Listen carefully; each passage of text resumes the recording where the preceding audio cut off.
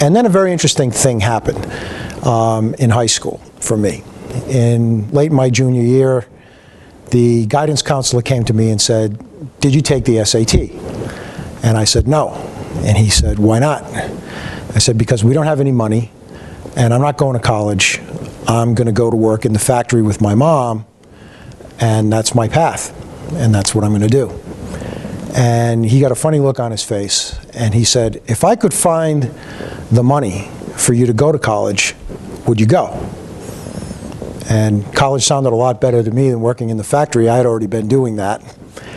And I said, "Sure." He said, "Okay, here's the deal. If you take the SAT and you get scores good enough to go to college, and you get in, I'll find the money."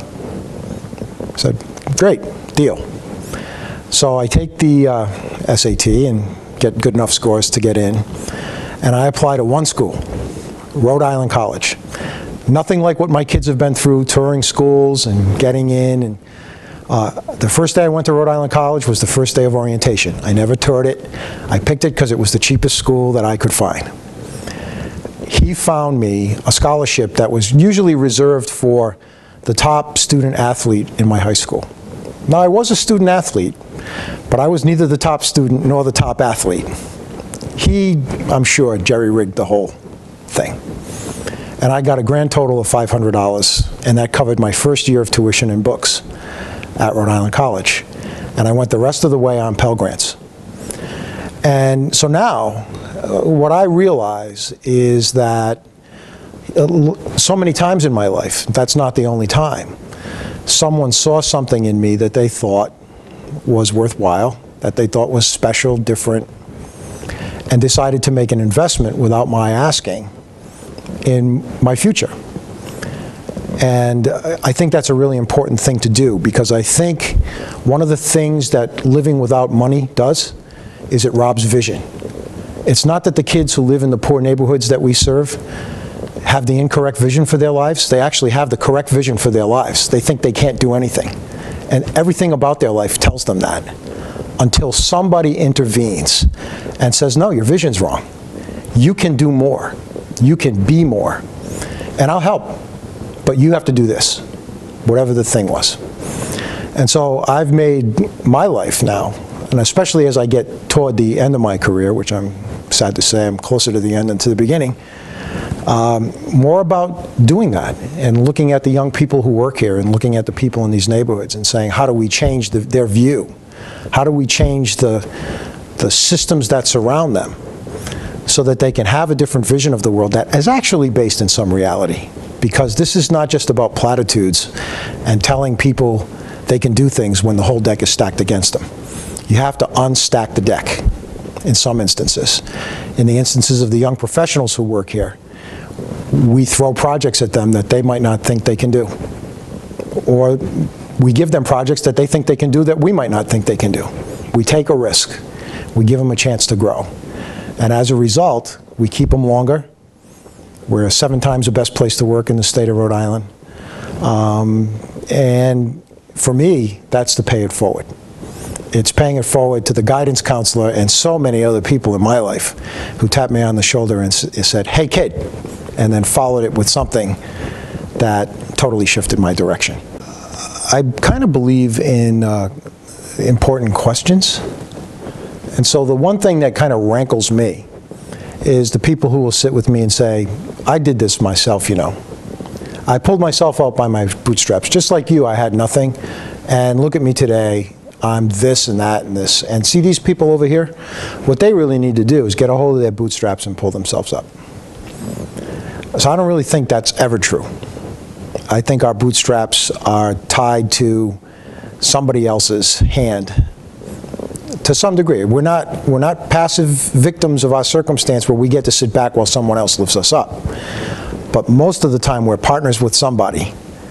A teacher, a person who gave you a break at work. I mean, there's somebody who reached out at some point. And so I'll just ask questions like, "Really, you did this all yourself? So tell me about your career." "Well, you know, when I started in this company, I was an intern." "Really, you were an intern? You started here that young? Tell me about that. How'd you get that internship?" And then pretty soon we'll identify a string of people who moved the intern to the full-time job, who moved the young buck to a new opportunity to test his or her limits. And while I may never say to the person, and so tell me again about the bootstraps, because that's a little more confrontational than I care to be, I've at least shown the people where the bootstraps were and whose hand was on them.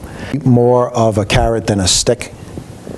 And so I've never been a big believer that you can beat someone into seeing your point of view, either, you know, with logic or, you know, verbally or otherwise. But I think sometimes if you can ask the right questions, you can maybe get a lot of people to think and to feel a connection to the people you feel the connection for.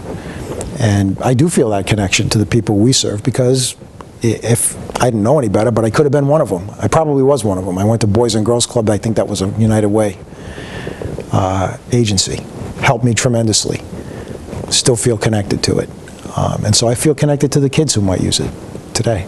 A lot of people today don't want to be associated with the heart. They think it's not logical. You know, they're hard business people. They go with the facts, and, you know, they drive themselves forward that way. If you had asked me to describe myself, I would never have said I was a heartfelt leader. However, I would have said I'm very passionate about what I do. And I get that feedback a lot. People who hear me speak about it, people who I meet with will say, I want to be involved with the organization because I feel your passion for this work. When I was in business school, we had a great speech teacher, and she stayed with us the whole 2 years. And I used to talk with her about how could I sound more like the business leaders at the podium that I see. You know, they would be very present and, you know, have command of the facts. And she said, you don't want to be like them. They want to be like you. You have feeling and emotion. When you speak, people feel stuff. When they speak, people don't feel anything. And I spend a lot of time coaching them to get what you already have. So stop thinking of yourself this way. I think when you can communicate the facts, the data, the successes, you know, we have to do this all the time. We have to show people there are solutions to human service problems. We know that they're there. So we have to show them all of that.